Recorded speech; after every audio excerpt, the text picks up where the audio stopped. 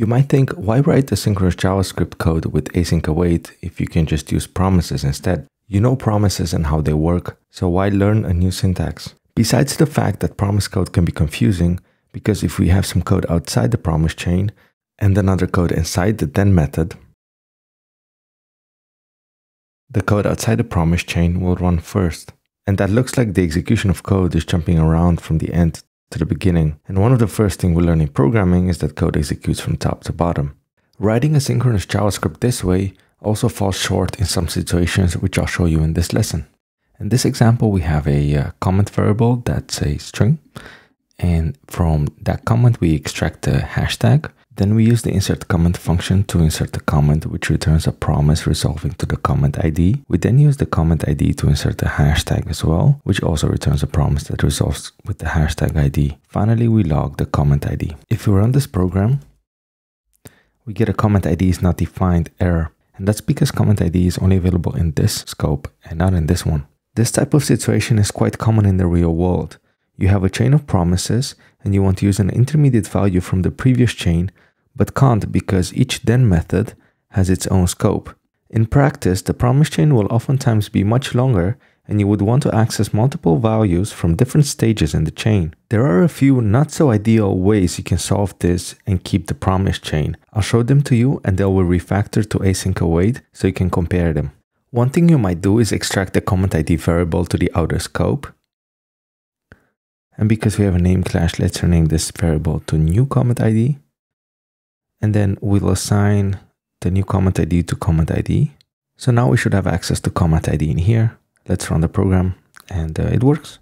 Now imagine doing this not for one, but 4 or 5 variables spread out across different links in the promise chain and coming up with new variable names for each one of them. It's tedious and it's hard to keep track where the variables were created, assigned, and what values they hold. This type of code is very hard to debug in production, and I speak from my own experience. Another thing you could do is have the first link in the chain resolve with the comment ID by appending a then method to insert hashtag function, and inside it return the comment ID. And then the second link of the promise chain will replace hashtag ID with comment ID. This is another solution to this problem, but nesting promises like this takes away the advantage of chaining them, and we're back to having a pyramid of doom in our code. Ugh. So let's do this the proper way and use async await. Let's keep the old code by commenting it out, and we'll add a try catch block. We'll create the variable comment ID, which is the result of calling and awaiting insert comment function. Then we insert the hashtag, but don't assign the result value to a variable because we don't use it. And finally, we console log the comment ID. Let's not forget to console log the error as well. And that's it. That's all there is to it. And the program works just as before. Compare this with this. Async await is so much better.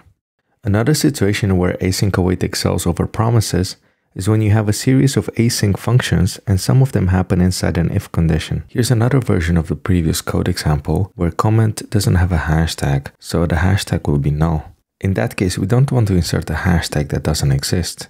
So just return the comment ID so we can log it down below. And again, we ended up with a solution that's nesting promises, and there's no real way around this. Because if you get rid of the then method and the return statement, when the insert hashtag function rejects, the error won't be caught by this catch block, and that's usually what we expect to happen. And if you do add the return statement, the next value in the promise chain will be the comment ID or the hashtag ID if there is a hashtag, and that's inconsistent, confusing, and prone to bugs. So the only way is to append the then method to insert hashtag and make sure the next value in the promise chain is always the comment ID. Fasting forward to the async await solution, this is similar to what we've seen before, except the insert hashtag function is wrapped inside a conditional. That's it. The solution is simple and does what you expect it to do. If any of the functions reject with an error, it will be handled coherently inside the catch block. There is also no ambiguous variable. Now that you're aware of the scenarios where async await shines, I hope you're convinced to use it going forward, because writing asynchronous code in JavaScript is much nicer using async await than plain old promises.